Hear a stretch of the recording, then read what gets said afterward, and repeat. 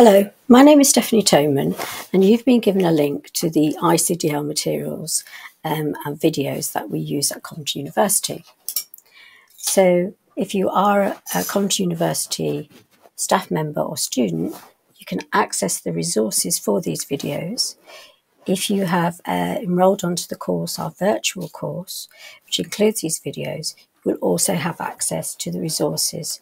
Resources being materials, practice papers, and lots of other things that can help you to practice and train, get them ready for each of your tests.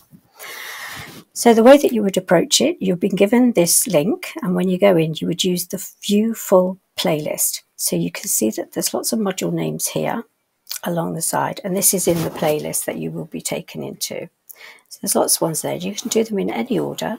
So if you clicked on the View Full playlist for module 1, you will see that you can get to the different chunks, little bite-sized chunks if you like, of what it is you want to look at.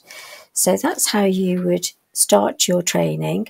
You go in, look at the things that you want to look at. These are the videos, and then you would go to the materials that would coincide with this and practice the before you get into your BCS mock test, which we call a diagnostic.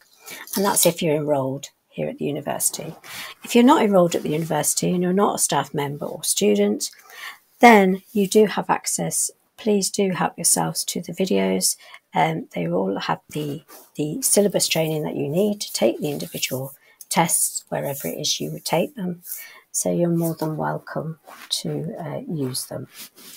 Okay, so this is Stephanie Toman from Coventry University, wishing you all well with ICDL.